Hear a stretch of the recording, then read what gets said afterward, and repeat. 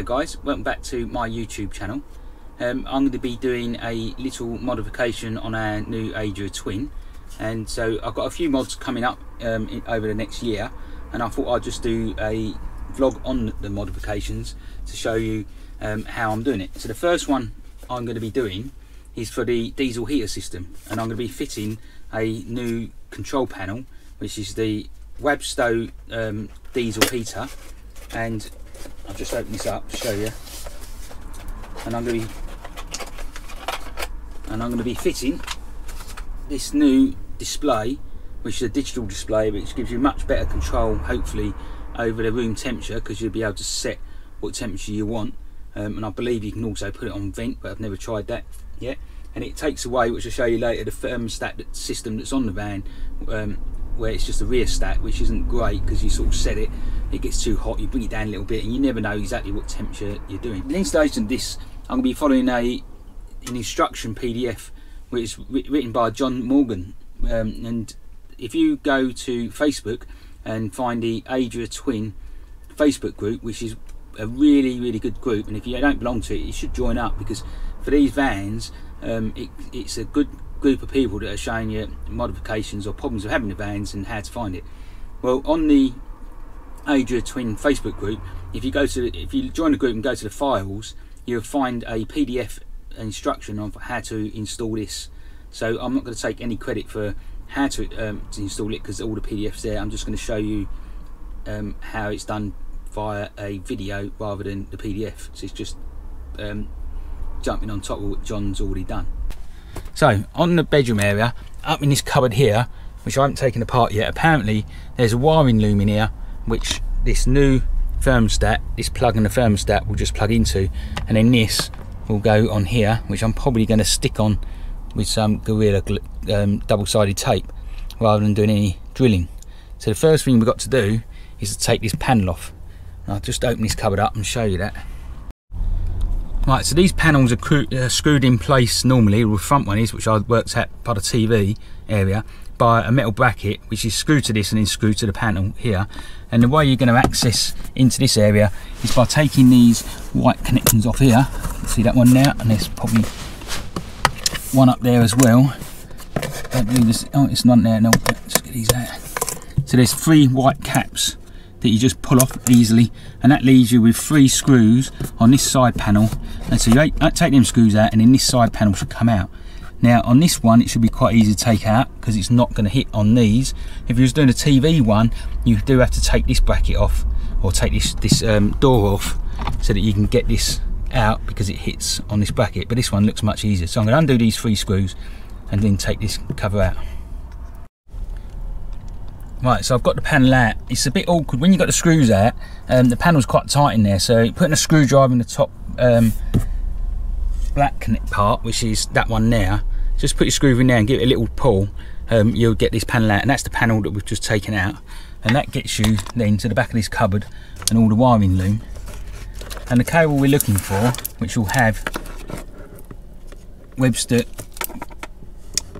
on it there, you should have an off piece coming out, and it's labelled up the thermocool diagnose, which is the plug that we're going to plug our new controller in. So that's the wiring loom sorted out to find out where that is. Right, so our next job is going to be to take this panel off to unplug this before we plug in our new controller. And before we do that, I'm going to switch the van off so that everything hopefully within here is dead apart from the supply. So the first thing is to undo these 4 black screws. Just a little thing with mine just to show you, because I've taken the 4 screws out and the panel still won't come off. So I've had to take this off the WOW heater system, the covering, because what they've done is they've screwed these 2 screws which hold this in, but they've gone through and hit into the main bodywork of the van. So I'm going to have to take these 2 out to get this off. So if you're finding that you can't get it off because it's tight, you have to get a little tiny screwdriver around the bottom of these or top to unclip this, and you'll find these 2 screws to take that panel off. Right, and so that's the panel off, and all we're doing is unplugging this one cable here, so this makes this then obsolete and not used anymore. Right, so there you go, that's the plug out. It just pulls out. There's no there's nothing you got to push or anything to pull these out. There's just a friction fit. So all I'm going to do now is cable tie that and tape over the ends, so there's no way of anything accidentally connecting into that, which you shouldn't do. There's quite a big hole up there, and then that's put all this panel back.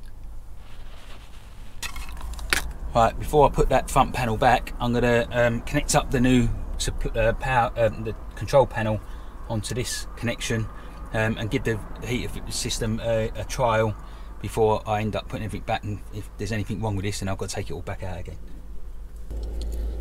So for doing this, all we need to do is make sure we've got the right wiring loom with the thermocool diagnostic, which is probably a diagnostic plug, and then be able to plug these two together with the new control panel. And when I plug it in, the control panel's just lit up, and then we can go through the instructions now on setting this up and then making sure that the heating system works okay. Right, so I've tested it now and it's running okay. I haven't gone through the full control setup. When you first turn it on, you have to set the date and the time, and then the green button, the on-off button up there where it's green, that means I'm pretty sure that means start up straight away, which it has done. If you press the middle button to go up to the top, you can then set the speed of the fans, so it's 3 bar, 2 bar or 1 bar for speed. And I think if you push it again and again, you can then change the temperature up or down to the room temperature you want, and then press the button again, and that should be set. I'm, like I say, gone through the menu now. This is just a test that it actually works. So with all this connected up as it is, and with that front panel disconnected, the heating system's up and running. So at least now all I've got to do is pull it back. One of the things they do give you is some sticky pads, so I haven't got to use my Gorilla thing, I can just use that. So now it's a matter of sticking this on the wall, putting all the panels back, and then giving it a test for a couple of days. Right guys, so the heating panels now have been working for our overnight stop, because we've gone away for one night to give it a trial as well, and it's been absolutely brilliant.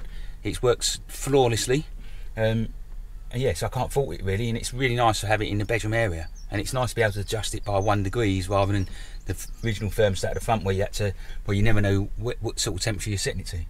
So to turn it on, just to show you, from what I know so far, is when you first turn it on and plug it in, it asks you the time and date, so you set up the time and date, but then you push the button here to turn it on and you get a green light. The green light there means that the heating's now started, and you can push the button here to turn the fans from 2 to 3 or back to 2, and you can go down to 1, and that allows the speed of the fan. And then push the button again, don't bother pushing it on this one because that sets the timer up.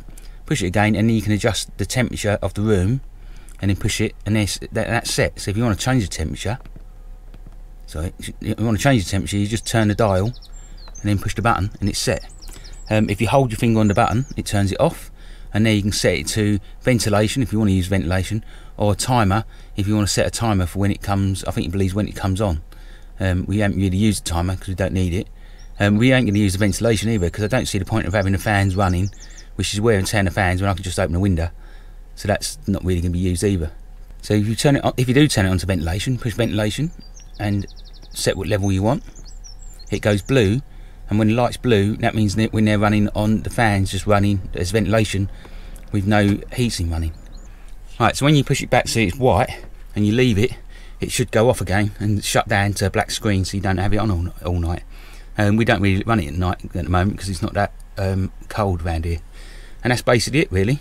There is supposed to be a quick start. I think you can just push it like that, and then it starts up straight away and heating. Push it again, turns it off again, and that's basically it for the controls, what we know. But it works really well. So yeah, well worth the money. It's an easy fit, as you saw, and it's a much better system, control of the heating system, than the original thermostat. So I hope you enjoyed that. It's a little tiny setup of the heating system. Please give us a thumbs up and subscribe, and I'll try and get on to do another video of any other mods that we're going to be doing around our little new van.